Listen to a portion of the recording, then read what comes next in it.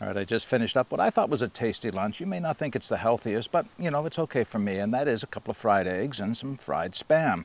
But I will follow it up with a much more healthy dessert. How about strawberry rhubarb dump cake? But this will be a ketogenic version. If you're interested, keep watching. So a strawberry rhubarb dump cake, and it's as simple as it sounds. Now, dump cake is a new term to me. It's only something I learned about recently. Apparently, it is much more popular in terms of a means of baking desserts in the southern United States than it is here in Canada. But the term dump cake really does accurately describe how this is put together. You literally dump one ingredient on top of another inside your baking dish before you put it in your oven.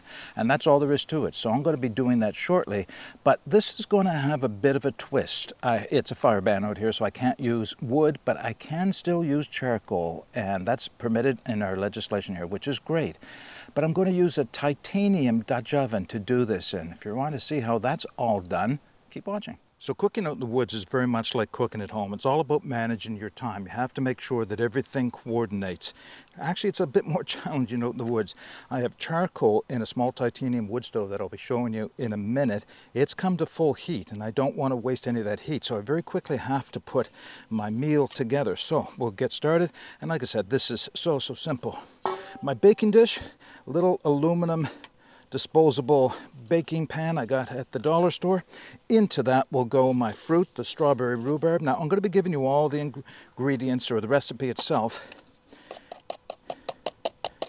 in the video description, of course, but I just want to give you this quickly. So it's strawberry and rhubarb, but there's also my monk fruit sweetener in there, and just a tiny bit of xanthan gum. It'll kind of make it gel up a little bit. So that's dump number one. Dump number two will be the cake mix. Now, cake mix is probably not an accurate term for it, but it's basically almond flour, coconut flour. And this, I have a little bit of baking powder and a little bit of, tiny bit of arrowroot flour. Not enough to increase the carbs any, but something that will help holding it together. Boy, let's hope I didn't misjudge how much this is going to fill up. Yeah, that should still be good. It is going to bubble up inside the baking, so hopefully it's not going to make a mess inside of my pan.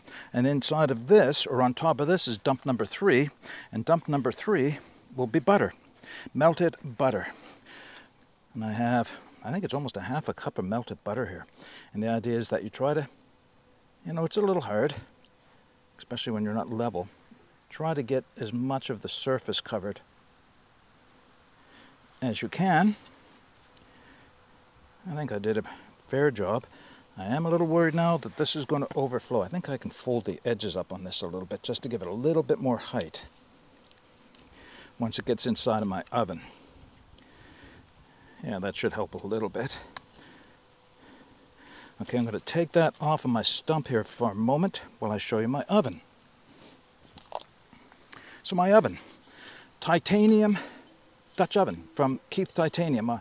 I'll put the model of this. This is a 2.5 liter titanium Dutch oven. And into that, now titanium is great in terms of, well, it's not a good heat conductor, but it is very tough, very strong. This will withstand the heat with no question at all. You can see I've already done some baking inside of this, but it doesn't do good at holding heat. So you need some kind of thermal mass down inside to hold the heat. And that's where this comes in. This came from the firebox stove. That's just one of their small pizza stones. And that will be my thermal mass. It'll grab and hold the heat much and turn it much into like a cast iron. Now, don't get me wrong, it's not a cast iron oven, but it has the ability to cook or bake. So, all right, so now you can see there's my ingredients. Now, how am I going to get the charcoal on top? Well, this is the lid. And the lid normally would go on like this, but I have learned that I can put the lid on like that and then put my charcoal in there. So I'll reposition the camera and we'll get that going. Or hopefully the shadow I'm creating gives you an idea just how much heat that charcoal is producing. All right, so here's what's going to happen. I'm going to take some of the coals out. It's going to go on top of the pan.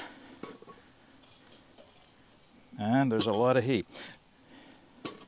A lot of heat. What have I got? I've got 5. I think I'll put one more on top for a 6. That should pretty much do it, I would think. We'll put that on top.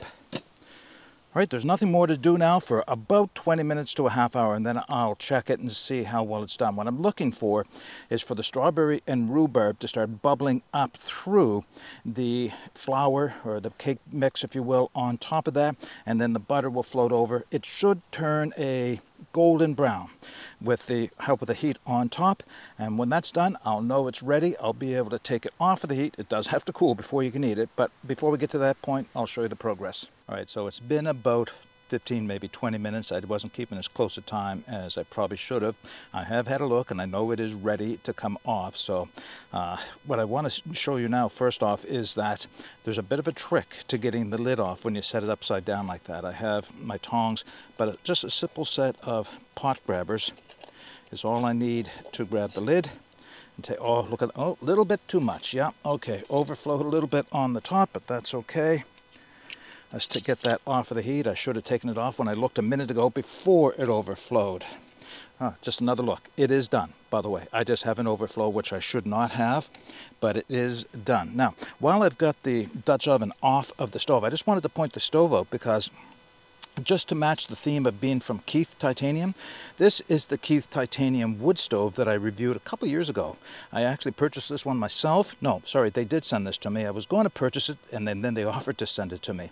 It makes a great stove for doing charcoal, but it's all about experience. So there's a lot of heat left there that I'm going to use to cook up or boil up some water for coffee. All right, I got to take the dump cake out of the Dutch oven, give it some time to cool off, and when it's finally ready, then we'll do a taste test. Hi folks, this is very embarrassing for me to say, but I just did the taste test for the strawberry rhubarb dump cake and realized after I had finished, I had failed to turn the microphone on, so I won't be able to do that all over again.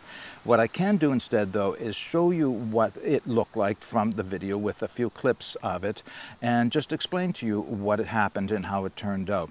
So, as you saw when I did the reveal of it, a lot of, well, some of it, not a lot of it, of the fruit had boiled out over into the bottom of the titanium pan, and that was absolutely my fault. I had checked on it just a few minutes earlier. It was ready at that point. I should have taken it off the heat and removed it from the pan at that point, but of course I put the lid back on, turned the camera on, and then did it, and in just that minute or two is all it took for the strawberry rhubarb filling to boil over. Now, it didn't ruin it by any means. When it cooled off and I just did the taste test, it was great. It was a little short of some of the filling, but it was still very, very tasty. Now, a couple things came out of that, my experience. When I did this at home, trying this at home, doing it exactly the same method with the same pot and everything else, I used a different baking dish. I used the pan that comes with the 16-centimeter zebra billy pot, and it's made of stainless steel. It worked out perfect. The only reason I didn't bring that out today was because it is stainless steel, and it didn't seem to go with the theme of using a titanium pot. I wanted something that was very lightweight to match a lightweight pot, so that's why I brought out the aluminum baking dish, or whatever you want to call it. In hindsight, it would have been better for me to bring out the stainless steel one. In the future, I'm going to be looking for something that's made of either titanium or anodized aluminum that I can bring out with this if I do any more baking in it. But, you know, in fact, I will. I really liked how this turned out. It's all a matter of keeping a watch on what you're doing, and that's true of any cooking that you would do at home. So I just wanted to point that out. Now, the only other comment I'll make about the meal itself was the edges around the outside got a little browner than I would have liked. It didn't ruin it. I just avoided eating those edges, and that was due to the amount of charcoal I had put on top. And as you know, if you do any cooking outdoors, especially with charcoal or over an open fire, being precise and getting a perfect meal is hard. You know, you can do exactly the same thing 2 times. One time it'll turn out perfect, the next time maybe not so good. And there's so many variables, of course, in doing that. Just the same, I wasn't disappointed. In fact, I was so pleased with it that I'll absolutely do baking like this again with that titanium pot. Now, I just want to show you that pot, by the way, because when you last saw it, you saw bubbling strawberry rhubarb in the bottom of it. I can't tell you how easy it was to get out. I caught it probably just in time before it stuck. I have a little biodegradable soap and a little scrubby pad, a little water, and it cleaned right up. Now, yes, the pot is discolored, but that's what you get for using pots for Dutch ovens, of course. So that came out now. The pizza stone itself, that took a little bit more work. I had to put some water and scrub that down, but it did come clean as well. Now, the top, the lid that would normally be used on top of the pot, like this, I flipped it upside down to hold my charcoal.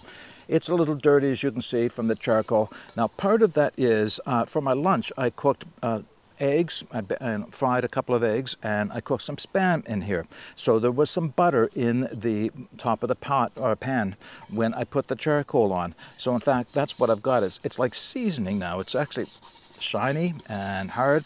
So yeah, you know, that's what you get when you use your pots and pans for doing more than just basic cooking, and you're going to get some staining on them.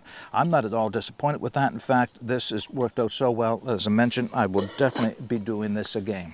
So once again, I apologize that you missed the taste test, but hopefully I compensate for it by giving you some explanation. Now, I'm going to close this out by saying I'll be putting all the information, or the recipe for the strawberry rhubarb dump cake, both the original one that I found on the internet, plus my version of it, because it had to be much smaller. The original one was supposed to be 10 servings, 10 small servings, but 10 servings, so I had to reduce it in size.